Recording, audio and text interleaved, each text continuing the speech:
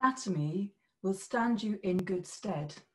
A body of knowledge more than cerebral to help you keep your digit on the pulse and know your anus from your elbow. But don't get too fixated on your study of the anatomic glossary. Keep your good humour. Then again, like Auntie Iris says, don't smoke too many joints. They'll fry your brain, so knuckle down. And use your lateral thinking skills instead of muscle if the other students get upon your nerves. If you're opposed, try using oral skills. Your way with words is palpable. Which brings me to the question of my love.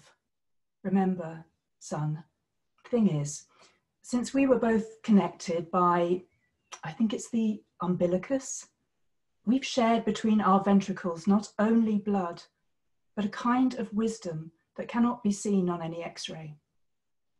This is a sentiment your smart professors may not grasp, so keep it zipped.